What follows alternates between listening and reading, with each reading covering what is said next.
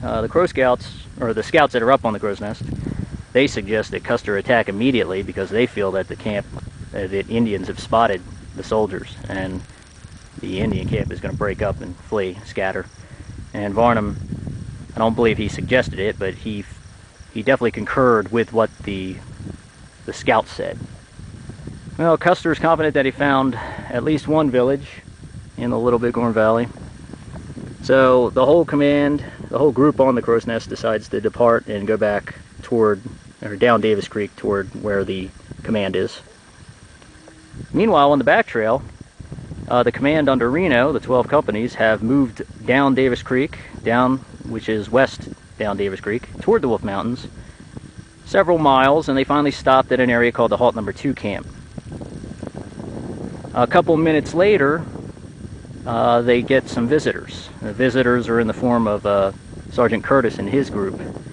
Sergeant Curtis has found the lost pack on the back trail. Unfortunately, Indians have found it first, and Curtis's group attempts to surround these Indians and eliminate them, but the Indians get away even though they're firing. So Curtis feels that the command has been spotted, and they just leave the pack there, and they hightail it back west down Davis Creek, where they arrive at the Halt Number 2 camp, and they inform the regimental adjutant, William Cook, of the situation. And they feel that the command has been spotted, so they need to tell Custer this information immediately. So Tom Custer, he, along with First Lieutenant James Calhoun of Company L, they depart the Halt Number 2 camp to come to the crow's nest here to inform Custer of the pack situation. They don't get very far before the Custer party runs into them. Custer is on his way back to the Halt Number 2 camp, so the two groups meet and go back to Halt Number 2, where Custer is informed of the lost pack incident, feels the command has been spotted, Indians are on the back trail. That, along with the information that there were two parties of Indians in the front area that have disappeared and probably saw the camp smoke at Halt Number 1 and saw the dust cloud of the Custer party, the scouts feel that the command has been spotted. Varnum, most likely the same way. Curtis definitely feels they've been spotted. At this point, Custer has no choice but to attack, and that's his decision. He wanted to actually hide out this day and actually scout this forward area, because it is a wide area that's still some 15 miles to the Little Bighorn River. So he wanted to scout this whole area in front, figure out which would be the best way to come down and attack the Indian village. But he's got no choice but to attack now, because he feels that the command has been spotted. The Indians, it's only a matter of time before they go back to the village and alert the village, and the village will scatter. So at this point, Custer calls an officer's call. He informs all the officers of all the information he has, gives them all the information he has, and he says that they're going to attack immediately. They're in battle mode. Not one of the officers at the officer's call were against this decision. All of them, to a man, felt that if the Indians had a chance to escape, they would. So at this point, Custer informs his company commanders to get all their men prepared for the battle, and he creates a sort of race for his company commanders. Now, this is something that Custer had done all through the Civil War as a commander, and he was doing it during the Indian Wars too. And basically the race was, he wanted all the company commanders to see that their men had the amount of ammunition and the right supplies they needed for the battle. Now, as the company commanders decided or confirmed that their men, their companies, had the right amount of supplies and ammo, they were to report directly to Custer. Now, the winner of the race, the first company commander to report, would have the honor of leading the regiment into the battle, so they would be first in line. Well, after a couple minutes, Captain Frederick Benteen, who is Custer's constant nemesis, stepped forward and stated that he and his men had been strictly adhering to Custer's instructions, and they were ready to go as is. So at that, Captain Benteen won the race. Custer turned to the captain and said, "Well, Captain Benteen, you have the advance." Now, the other company commanders did their jobs, made sure that everybody had the right amount of supplies, and they reported in to Custer one by one, and that's how they would line up in the order. Now, for the loser of the race, the last company commander to report, came an unenviable task.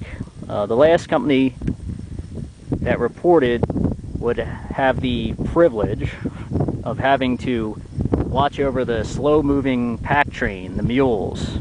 This would pretty much guarantee that they wouldn't be in the battle. They would be on the back trail all day, and they would have to deal with these mules. It would be slow. It would be a lot of hard work. Well, Company B, Thomas Moore McDougal, he reported in last, and unfortunately he got that job. Custer at this point also detached several personnel before they left the Halt Number 2 camp.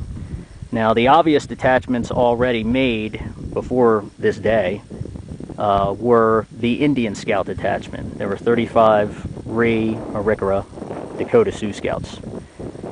Commanding that group of Indians, the Scout Detachment, were two officers that had already been detached from their companies. The first one was obviously Charles Albert Varnum. He's a second lieutenant. He's detached from Company A. He is commanding the Indian Scouts. Another officer is Second Lieutenant Luther Rector Hare. He's detached from Company K to also help Varnum in commanding the Indian Scouts.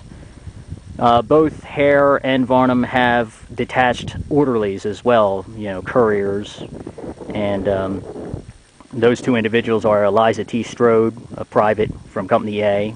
He is with Varnum. And Private Elihu F. Clear of Company K, he is with Hare, so he's Hare's orderly. So those four are already detached with the Indian Scout Detachment. Custer also detaches Edward Gustave Matthey. He is a first lieutenant of Company M.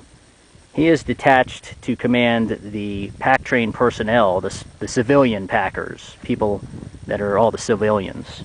So he has the command of the civilians, and along with Captain McDougal's Company B, he will be riding with the packs, obviously. Custer also detaches from Company B the executive officer, Second Lieutenant Benjamin Hubert Hodgson. Hodgson is basically given to Reno to be the adjutant in the coming fight for Reno. Now, Custer hasn't divided up the regiment yet, but this move here just proves that at some point the regiment will be divided up, and Reno, being the second in command, second highest ranking officer of the regiment, he's going to be leading a battalion. He will be a battalion commander, so he will need an adjutant in the coming fight, so that is why Hodgson has been detached with Reno. Now, the final detachment was in regards to the pack train.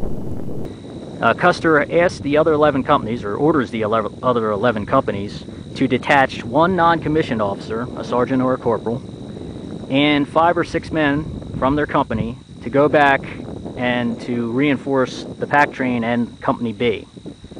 So basically 7 men from each company are detached and go back with Company B, and Company B all of a sudden balloons to something like 120 men, and that's pretty good amount to cover the pack train and to deal with the mules, because each company had their own mules, so the 7 men were sent back to look after their own company mules.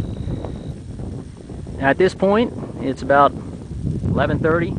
They're at the Halt Number 2 camp, and all the companies are in line. Company H is in the lead with next to headquarters, and all the other companies are in line behind as they reported. Company B is in the back, getting the pack mules ready to move out. So at this point we will move on down to the next position, and we will deal with the divide.